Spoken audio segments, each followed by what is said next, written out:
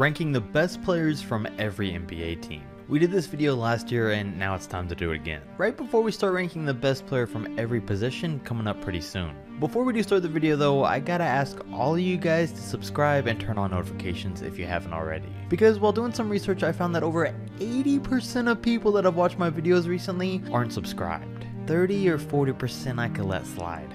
But 80? That's just too far. So if you haven't already, subscribe to the channel and turn on notifications. I mean, if you're gonna watch anyways, you might as well be the first to find out when there's a new video. But let's not spend too long on that. With that out of the way, let's look at number 30. In the Charlotte Hornets with Terry Rozier. Even though he's last on this list, he isn't playing terrible, averaging about 16 a game right now. And that's the pace I expect him to stay at throughout the year. 29. The Knicks with RJ Barrett. RJ's had a strong start to his NBA career and a better one than I thought he would. He always just gave off the vibe to me that he'd be a bust, but he's been great so far. 28. The Grizzlies with Ja Morant. At this point in time, Ja and RJ could be interchangeable on this list, but I ranked Morant ahead because I think he'll finish out the season stronger and just because Barrett's on the Knicks. And speaking of bad teams, 27 goes to the Orlando Magic and Nikola Vucevic. And you might be surprised to see him ranked here because he was an all-star from last year. But to be honest, the man may have peaked last season. I don't know that he's going to be able to play any better than he did, but up until this point he's still definitely the Magic's best player, which is sad considering all the young talent they have. 26. The Cavs with Kevin Love. To be honest, I got nothing. 25. The Bulls with Zach LaVine. Don't get me wrong, I know it sounds bad having LaVine ranked at 25, but you can't blame me with the competition ranked ahead of him. He's a great scorer and all, but so far, still can't lead his team to wins. A guy that's been a little bit of a better leader though is number 24's best player in the Kings, who have De'Aaron Fox. De'Aaron's ranked slightly ahead of LaVine for his total impact on his team. He makes his teammates better, he's a leader, and he makes a difference in terms of wins and losses. The man's a great young point guard right now, and has the potential to be one of the top ones in the NBA in the future if he keeps things going how he has. 23 is another young player with a lot of potential in the Pelicans with Brandon Ingram. After what we saw him go through in LA, I'm hoping that Ingram can keep up the pace that he's at right now all year long. Because while it's currently only the beginning of the season, he's playing as good as everyone's waited for him to be. Currently averaging 26, 7, and 4. I had doubts that he ever would be that good, and there wasn't a lot of signs coming from him back then that would have changed my mind. Up until halfway through last year when, I don't know, something finally clicked for him, and he's been great ever since. And the longer he plays this well, the more he'll deserve to be ranked higher in the future. And while we're still on young players, number 22 goes to the Hawks for Trae Young.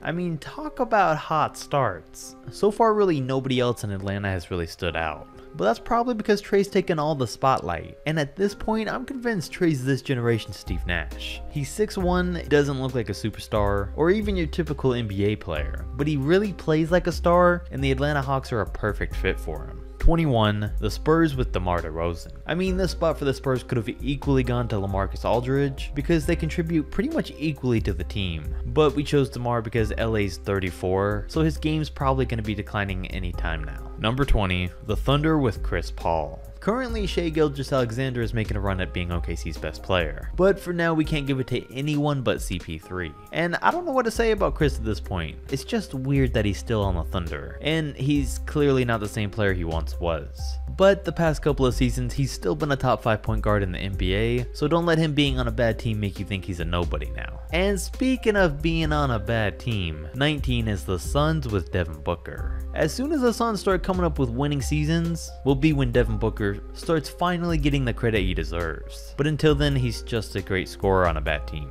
Who knows though, it could be Phoenix's year. 18. The Jazz and Donovan Mitchell. You can tell Mitchell's been putting in work this offseason. He's shown huge improvements to his game in posting up, cutting to the basket, playing on and off the ball, and shooting mid-range. He's always gotten comparisons to Dwayne Wade, but coming out this season, they're more relevant than ever. And in just his third year, Mitchell's been getting better every season. Plus, it's clear that Mike Conley has played as big of a part in his development as everyone expected he would. 17. The Raptors with Pascal Siakam. Not gonna lie, Siakam was one of the toughest players to rank. He won the Most Improved Player award last year, then was the second option on a championship team, and played great in every series on both ends. There's not much left he has to improve to show that he's the real deal. And now to start this year with Kawhi gone, he's looking like he's having another breakout season. The only thing there is left for him to show though is consistency. He can become an elite level player. He's just got to show that he can do it night in and night out in the long run. And once he can do that, he'll deserve to be ranked a lot higher. Another player in a similar position is number 16, with the Mavs and Luka Doncic. And it hurts me to put Doncic at 16. I wanted to put him a lot higher, but hot takes and predictions and ranking videos don't always go over so well. But early in the season so far, the man's putting up 26, 10, and 9 assists a game, and I expect him to keep up a similar pace. In only his second season in the league, he's already shown that he's a team leader, at times a walking triple-double, and without a doubt one of the most skilled players in the NBA. And just like Siakam, the longer he keeps this up, the higher he'll rank. But for now, he's still yet to even play in the playoffs or make an all-star team. So it makes sense why he'd rank here. 15, the Pistons with Blake Griffin. Blake had a career year last year, and hopefully this season he ends up doing the same thing. But he wasn't able to train or practice at all this offseason because of his knee injury. So let's all just hope he continues on the same path when he comes back. The number 14 is also someone who's dealing with knee injury with the Indiana Pacers and Victor Oladipo. Victor's still got a long way ahead of him before he's going to return, but he'll definitely be back this season, and just like Blake, hopefully he comes back better than he was from where he left off. Last time he was healthy though, he was right up there as a top 3 shooting guard in the league. He's dropped down a little since then, but we'll assume that when he does come back, this is right around where he should rank overall. 13, the Timberwolves with Karl Anthony Towns. This year looks like it's going to be Towns' year to take that next big step, and we've been waiting on it for a few seasons, because after his second season in the league where he put up 25 and 12, he dropped off for a couple of years. So I'm hoping this is finally when he really steps up to that next level, but only time will tell. I mean, he's got everything you can possibly ask for out of a center. He shoots over 40% from 3, can block shots, post up, score, defend, and rebound. He's got all the tools to be the best center in the league, he's just not there just yet. Number 12, the Wizards with Bradley Beal. In the past year or so with John Wall out, Beal's developed into a 26 point per game scorer to go along with 6 assists and 5 rebounds a game,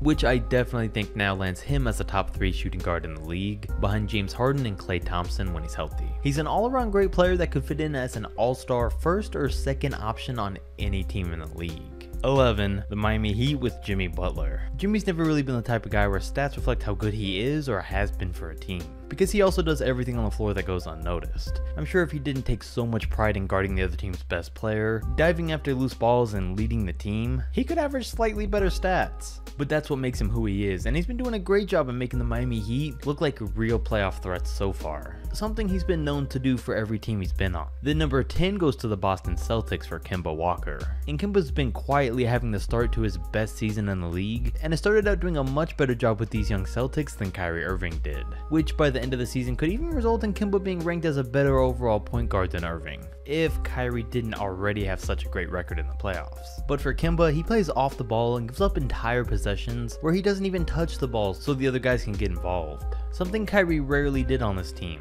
but like I said, Kyrie still ranks ahead of him, which is why he's number 9 for the Brooklyn Nets. And yes, I included Kyrie over KD because of Durant's injury. And usually, as I did with Oladipo, I still include injured players because we have a basic idea of how good they'll be when they return, but there's still no telling with KD, so I just didn't include him. Overall though, Irving's definitely playing the best of his career, but I think what I feared would happen is happening. Individually he's playing great, but the team currently isn't. Then number 8 goes to another point guard from the Trailblazers and Damian Lillard. Dame's still the second best point guard in the league, and I don't think there's any arguing that. And not much needs to be said because his game has really spoken for itself up until this point. Number 7, the 76ers with Joel Embiid. Philly's still looking like the clear favorites to come out of the East, and Joel's playing a huge part in that. The team overall looks like they could be future champions, and with Philly not having to fully rely on Joel because of their depth, is going to be great for everyone on the team.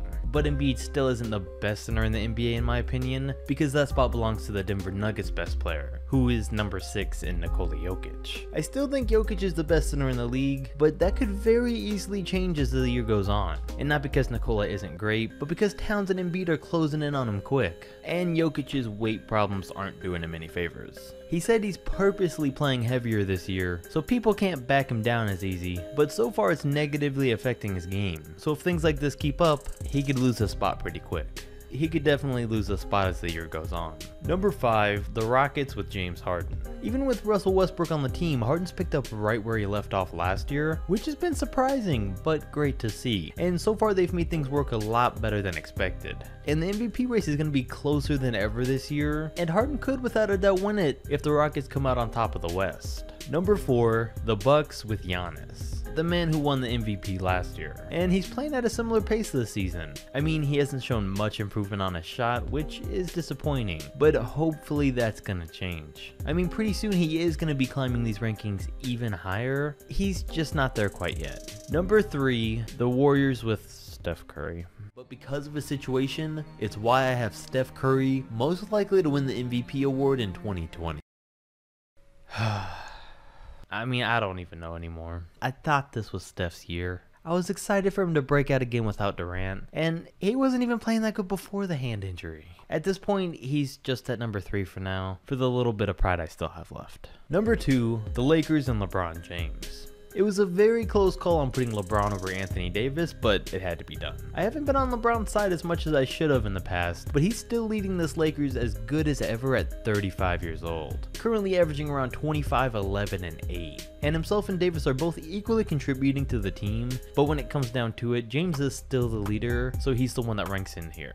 And then the number 1 spot easily goes to the Clippers and Kawhi Leonard. And there's no arguing with Thanos Jr. here. But because he is here, we had to leave Paul George out of this entire video. But getting ranked as the best player in the NBA for the video more than makes up for it. And hopefully this is a list we can all mostly agree with. Also, as the season goes on, players will definitely deserve to be either moved up or down, depending on how consistent they stay. But for now, this is the list we have. So if you enjoyed it, don't forget to drop a like, subscribe, and I'll catch you next video.